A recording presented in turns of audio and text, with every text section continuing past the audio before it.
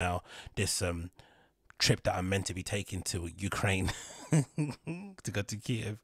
And this it's funny, right? Because I mentioned Ukraine the other day on a podcast about how I'm tempted to go. I'm tempted. I really want to go. I've already got a month planned out that I want to go and visit.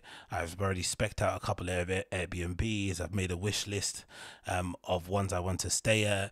I've also got a Google Maps going with locations I want to visit and restaurants and all this sort of stuff and monuments and blah blah blah blah. And I guess I was so head in the clouds, I completely missed the political situation that's going on there in Ukraine. Because I guess when I was searching for stuff regarding Kiev, I was just searching in terms of Kiev nightclubs, Kiev restaurants, Kiev whatever, art galleries, Kiev vintage stores. I wasn't searching just the keyword Ukraine, because these days on Google, the great thing about it, if you just search a country, imagine you want to go to like Lanzarote, you want to go to Costa Rica, whatever, you just write in Google and it will usually give you the first few links. Obviously, if there's nothing going on, it will just be stuff concerning the country you want to go to. But usually, if there's something happened within the last month or so in the country you want to visit, they'll usually give you a little heads up. Like there'll be some news articles there. Oh, this happened here, this happened there. So at least you have an idea what's going on. You're not just walking in blind. And I guess once I typed in just the word Ukraine and didn't write the Kiev, instantly articles such as the following popped up on my feed: Russia Ukraine, what's happening on the border and why are tensions so high? And you've got this picture on Sky News of a soldier, a Russian troop stationed on the border with Ukraine with his gun out and a tank behind him. You're like, okay, cool. So it says the following: the US and UK have warned by Russia that it would pay a heavy price if it invades Ukraine. Tensions between the Russia and the West are at the worst they have been since the Cold War, with UK Foreign Secretary Liz Truss claiming that an invasion would only lead to a terrible quagmire and loss of life. So a slight warning from good old Liz Truss. It continues, or Liz Truss. Currently modern Russian what? Currently, more than 100,000 Russian troops are stationed, at various points along the border with Ukraine, a former Soviet state. President Vladimir Putin and his officials insist that they're just carrying out military exercises, but fears of an invasion have been mounting since last year, when satellite imagery showed Russia sending more equipment and personnel. This reminds me of this idea that, oh no, we're just doing some training exercises. We're just getting our soldiers through some burpees in full gear just to see if they're up to it. This kind of reminds me of that episode of Family Guy where Brian is like all jacked up. No, or Stewie's all jacked up in it, and he's like, he's like stopping Brian at the door. Every time Brian tries to pass, he does that, and then he's like, oh, and he gets scared. He's like, I'm only joking with you, and he does it again all the time. That kind of like bully, that kind of bully boy tactic thing where you're trying to pretend like you're not doing anything, but you are doing something by just your mere presence. So it's a story. Briefly, it says here Ukraine was part of the USSR Russian Empire for centuries before it became part of the USSR. When the Soviet Union dissolved in the end of the Cold War in 1991, Ukraine became independent. Although their shared history means the two are still very culturally linked, Ukraine has sought to distance itself from Russia in recent years and instead looked to the West for support, which probably explains why everyone's basically going there. Because I would have imagined, if you just looking from your head, you would have thought, Russia and Ukraine are quite linked. You wouldn't necessarily think Russia has the greatest clubbing scene ever, but it actually does. A lot of people say going out to St. Petersburg and stuff is actually a good time. But then I guess because Ukraine have definitely made a stand to say, hey, we're completely different from Russia. We have a very progressive sort of Western way of looking at the world and our culture and whatnot. People have maybe felt a bit more comfortable about going there because, why else would you go to a country like that? But then also there was that report a few months ago about that far right Nazi group, going and basically bombarding some bar. I think it's like HLVL or something like that. That obviously sounds a bit sketchy, and I would imagine those same people wouldn't be too happy if they saw my mug, would they? They wouldn't be too happy, but we hope and pray. It continues here. It says, by contrast, Ukraine was a huge loss for Russia, as it had the biggest population of all former Soviet states to break away from Moscow. And with Vladimir Putin's rise to power, the Kremlin has sought to regain influence and control over its former territories. It's funny though, right?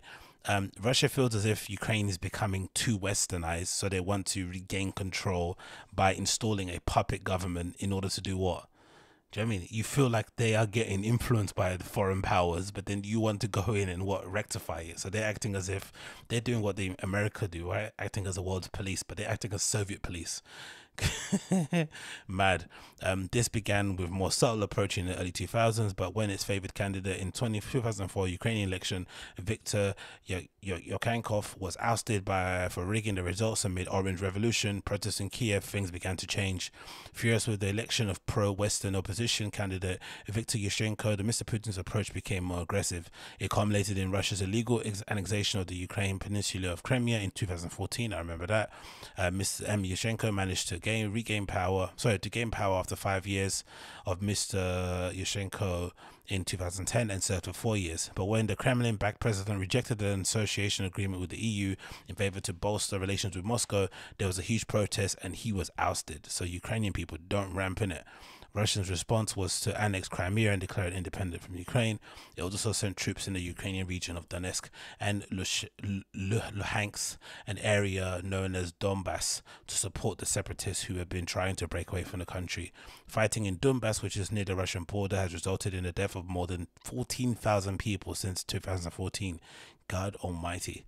I had no idea. France and Germany have spearheaded a peace agreement between the two sides in 2015, which helped end major conflicts, but it failed to unite the two sides politically, and small-scale tensions have continued since then. In early 2002 and in early 2021, there had been an increasing incidences of breaking the 2015 ceasefire, which fueled fears of a war. But in April, Moscow pulled back most of its troops and tensions lessened.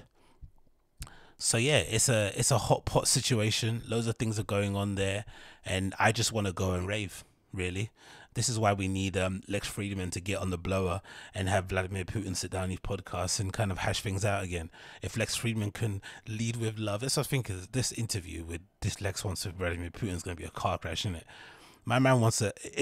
It's like, how can you interview Vladimir Putin without mentioning the fact that he allegedly might have got some of his political opponents flipping offed, and that, you know, he's trying to basically take back control of a country that has kind of pulled away and gained independence because he feels that they're becoming too Western. Like, what legal right do they have to do that? And he has to sit there and pretend. What, he has to ask him questions about judo.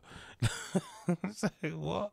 About what time he wakes up, what his favorite books are. It's like, come on, man. Although I would like to see an interview with Vladimir Putin and Lex Friedman, simply so we could just hear Vladimir Putin speak English for an entire interview, because he clearly can speak English, but he prefers not to. He prefers to just do that, what a lot of foreign people do, where they would much rather pretend like they don't understand your language, or act dumb in the hope that you will basically take them, what's that word called? You take them for, not take them for granted, but you basically won't take them seriously, so that they can then show you how really smart they are by kind of, you know, one-upping you later on down the line. It's a very clever tactic. Like, especially if you don't want to give anybody an inch in negotiation tactics and skills, you know what I mean? Taking away the language factor, it immediately makes the other person feel as if they're smarter. Do you know what I mean? When they actually aren't, because it's just language. What makes you think because you speak one language and I speak another that you're any smarter than I am?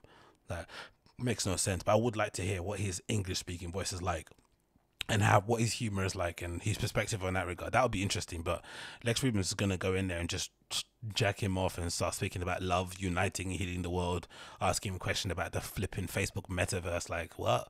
You've got flipping Vladimir Putin sitting next to you. I mean, one of the most interesting and fearsome leaders out there, who's legitimately, you know, got blood on his hands, and you're gonna sit there asking him about flipping Facebook and whether or not he likes Instagram. Come on, man. I want to find out where his daughters are. Like, we don't get pictures. Like, it's fascinating, man. Do you remember that? Do you remember that? There's a mansion that he supposedly built. Let me see if I can get it. Let's just see. It was like a mansion that he built, right? That was Let me see if I can get it here. Vladimir Putin mansion. Some mansion that he built that looked amazing. It was like in the side of a mountain. Supposedly, it's a new thing that it was built, right? I'm not too sure if it's built. Yeah, this is the one. See. Look at this shit. Supposedly he bought this, like, it looks like some flipping thing out of a supervillain movie, right? Or of a superhero movie. Putin's house in, whatever that word is, Shkol, designed by visualization. Let me check out, see if this is actually real. I remember seeing this on a feed one time. Look at that. It's in, like, built in the middle of the forest. It looks like something from the 1970s, something like that, like the Jetsons. It's essentially on the plinth, raised up in a platform, and it's got the house all on one floor. Amazing. The Russian architect and designer Roman Lasov, or is that his name? Lasov, or do you say Vlasov? I guess it's Lasov, has envisioned Putin's house, a fantastic conceptual house design nestled among the forests in Sochi, the largest resort in Russia, or a story about. Oh, so it's a concept. It's not an actual real home. Oh man, I got duped again, once again. But it looks amazing, though, doesn't it? Look at that. But that's what I want to ask him about. Like, what's the deal with this? How do you get up there? Why did you design this? What sort of evil plans have you got in case for it? It's absolutely amazing. Honestly, it looks so cool. But yeah, whatever. Let's see what happens. Obviously the Ukraine trip is still on pause now for the moment. Need to find out what's going to go on over there in Ukraine. Hopefully things are not too crazy, and if they aren't, of course I'm still going to go. So I'm really looking forward to it. And again, any recommendations for people that have been there, let me know in the comments down below. I'll put the link to my contact thing on my podcast page for you to obviously to contact me and let me know too. That'd be greatly appreciated. Any heads up, I would really appreciate